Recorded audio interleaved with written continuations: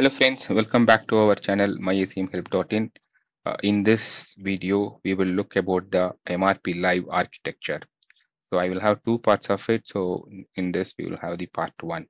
About MRP live, we already have two videos.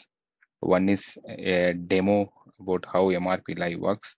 And second thing, we have also one video about MRP live and also the low level code. So these are critical parts. So already, if you have not watched it, better you can watch those things.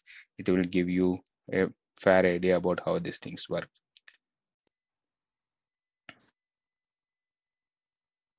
So in the MRP live, one of the first biggest factor is the planning scope is more flexible, which means you can plan set of materials with all components. I mean, you can give one material or you can give more materials. You can run it at a plant level. You can run it at a planner level. So also for one material across all plants. So the planning scope is more flexible. In the classic MRP, there was a scope of planning which you had to define and do that one. That has been completely removed because MRP Live has a capability to run across all plants and give a output in a quick time. I mean, it's a better efficiency. That is one of the prime factor with the MRP Live.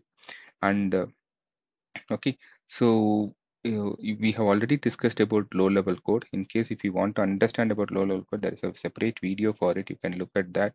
So this low-level code helps to sequence which material has to be planned across all plants. Also, there are multiple plants. So it tries to do that in a very shortest time and give the results across. Okay, and a very important thing is, yes, a lot of new products are getting to the scope of the, in the S4 HANA, like PPDS is one like that.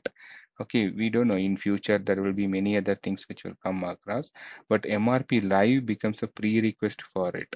Okay, so in case if you have activated advanced planning, then you can run MRP Live, which will also help you to run the for the PPDS also. Okay, and master production scheduling can also be done. So there is an indicator which says yes. Okay, so in the other place, if you see, we have to do MPS separately, MRP separately, but here you can have a control where you wanted to run MRP or you wanted to do exclusive MPS. So that indicator is also available in the explicitly in the screen.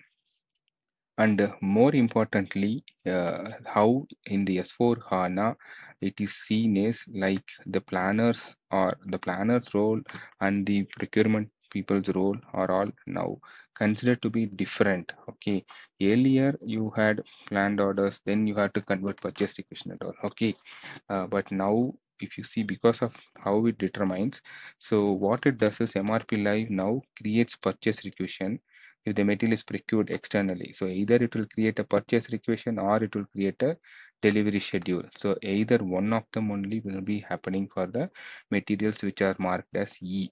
Okay. Uh, so how did MRP Live achieve all this? So that is a technical architectural change in this one. Okay. So if you see this, that is what we will be discussing next. So this is about the AMDP procedure, which is called as ABAP Managed Database Procedure. Okay. So MRP Live reads everything and calculate shortages. Everything is done on a database procedure. Earlier, SAP was doing it on an procedure on an application server level. Okay, the classic MRP was using ABAP to run it on the application server. Okay, now this whole MRP live architecture is based on an AMDP procedure. So since this is done at the database layer level, so the exchange of data time to between the application server database server is all reduced, and then which has considerably helped SAP to improve the performance. Okay, so that is the biggest advantage with the AMDP procedure. So this is what we have tried to do in detail about what this AMDP procedure. Okay, and AMDP procedure means it has a lot of ABAP code optimized, okay, which is already been part of it. So there are a lot of optimization has already been done, and more importantly, even the baddies, the exits, all have been, honatized, or it has been created separately. not sorry, it's not Hana, it has been created separately to handle the MRP live related changes. So in case if you have been working on old baddies and all, you will not be able to use it. You have to look for a new baddie, which is the AMDP baddies. Okay, and normally you will be debugging it in the SE38. You go there and then you try to maintain some breakpoint and do it. But with AMDP procedures, you need to have the Eclipse based environment. Okay, so that you will be able to debug, develop everything only on that area. So people, if they wanted to work with any of these AMDP baddies, then they have to have a Eclipse based development. Okay, so I have also given a link for the uh, where the to know more about Eclipse, so it will also be helpful.